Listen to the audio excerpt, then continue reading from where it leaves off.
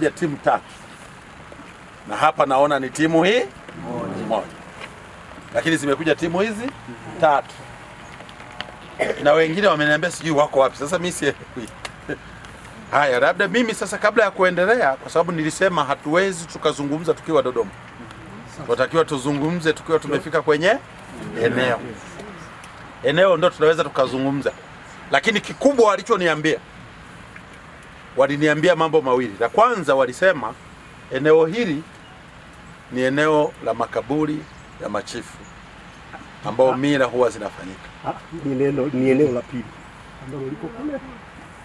Sasa mimi ndo nalikumbuka hilo. Kwa hiyo waliniambia hivyo kwamba ni eneo la nini?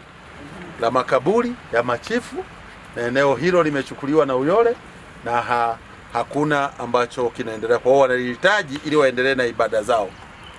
Eneo la pili, alafu jambo la pili wakasema hawajawahi kupewa fidia kwenye hilo eneo. Inabidi sasa tupitie taarifa zote za kuanzia toka mgogoro ulipoanza.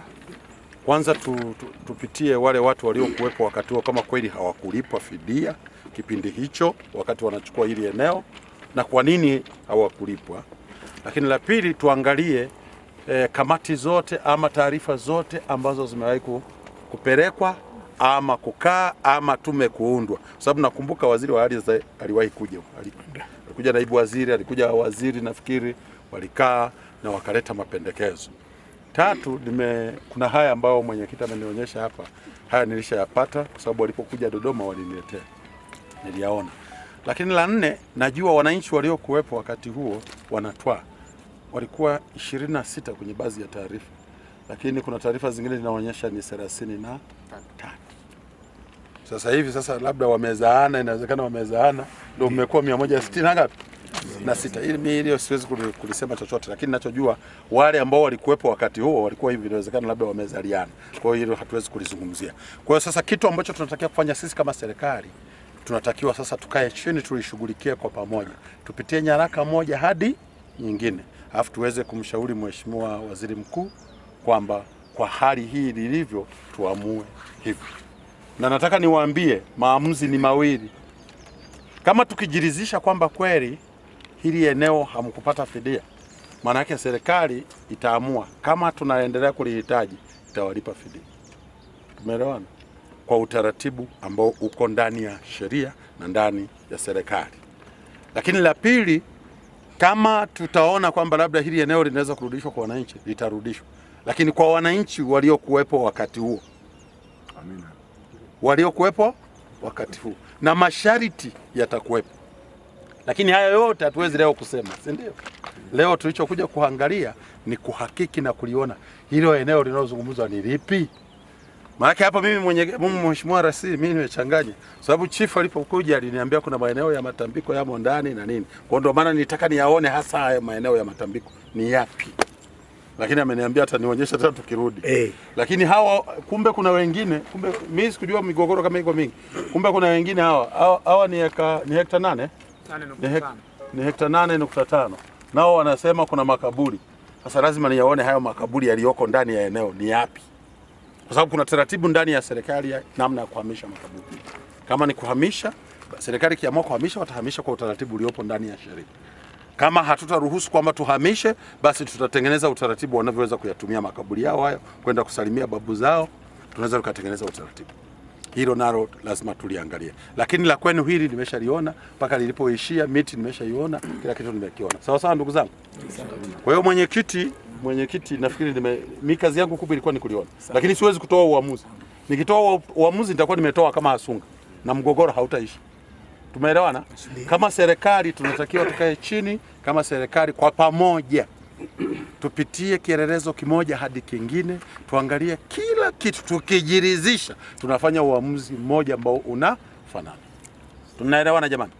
Kwa hiyo katika kipindi hiki najua hili eneo liko ndani kuna kesi mahakamani. Sipo? Na kuna zuio yule haruhusi kuendelea kujenga na nani haruhusi kuendelea, si ndio? Kwa hiyo hali ibaki kama hivyo ilivyo. Ngoja tulishughulikie tuone kwamba tunafikia wapi. Nina imani kwamba tutafikia mahali pazuri ambapo tutaweza kuelewana vizuri. Kwa ushauri ambao umegusha utoa, na kama unavyosema kwamba eneo liko mahakamani, lakini kwamba lina watumiaji wa asili kama tulivyoona kwamba wako zaidi ya 100 au 200. 166. Nafikiri jambo la kwanza ambalo nitashauri tutakapoanza kushughulikia, nitapenda kila mmoja akisimame kwenye eneo lake kwanza. Yes. Kila mmoja asimame kwenye eneo lake kwanza. Akisimama kwenye eneo lake analodhani ni eneo lake.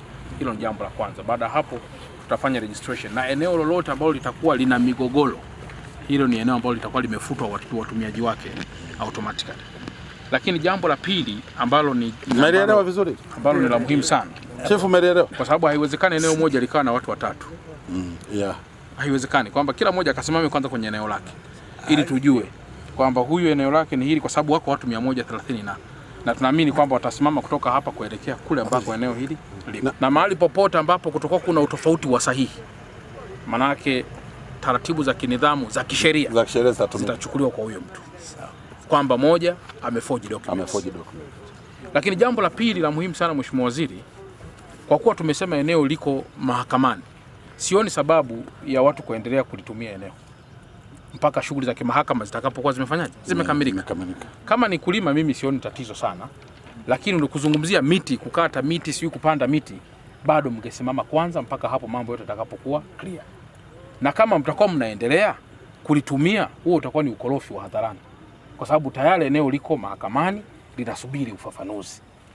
Kwa hiyo huo ndio ushauri wangu mimi, kwamba serikali isimame kwanza kulitumia na wananchi wasimame kwanza kulitumia.